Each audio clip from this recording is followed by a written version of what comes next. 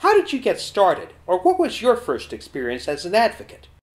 I was a foster child, and I had no one to fight for me.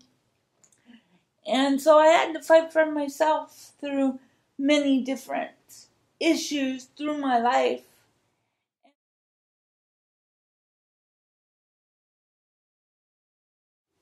Actually, going to People First, my first time, was through my job. They mentioned about People First. And so I went to People First, and I fell in love with People First.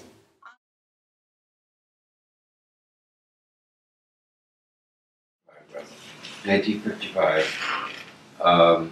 I started as an advocate at the Sonoma Developmental Center. What keeps you motivated as an advocate?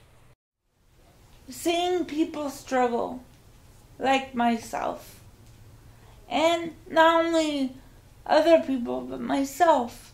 If I don't keep fighting from the things that I want in life, then who's going to do it for me? No one. Trying to keep more people to be more advocates for themselves. Being a good role model for them, because I'm trying to be a good advocate for myself, so I can show them they can also be an advocate for them. And I do want to help, and I do want to support other people who can't support themselves and can't advocate for themselves. What support do you get to help you in your work?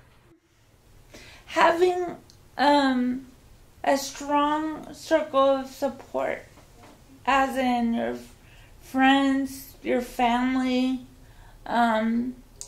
your representatives of your city, create relationships. They're there to support me if I need help. When I get stuck, they're always there for questions and willing to help me. But they're always wanting me to ask my peers that are there working with me first to help me through what I'm stuck on before asking my bosses at my work.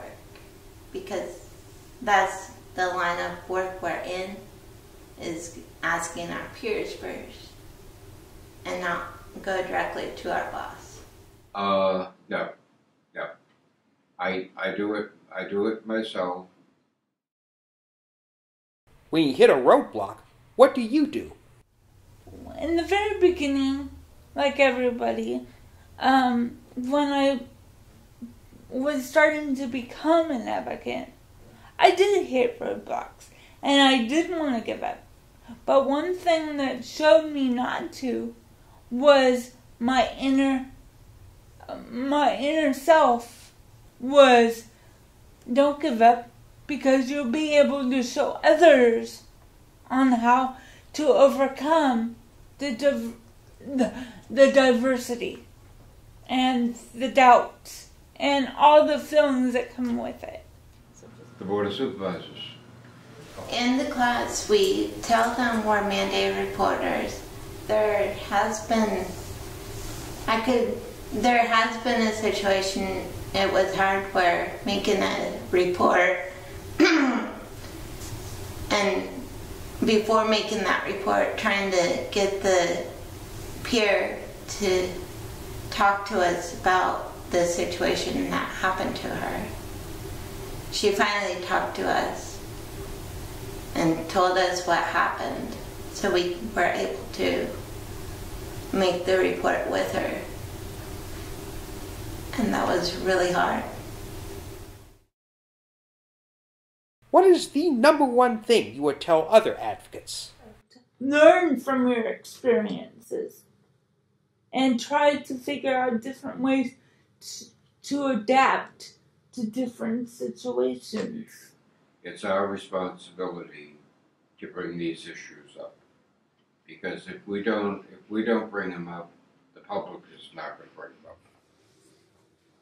The number one thing I would tell another advocate is that you have the power to keep advocates going strong.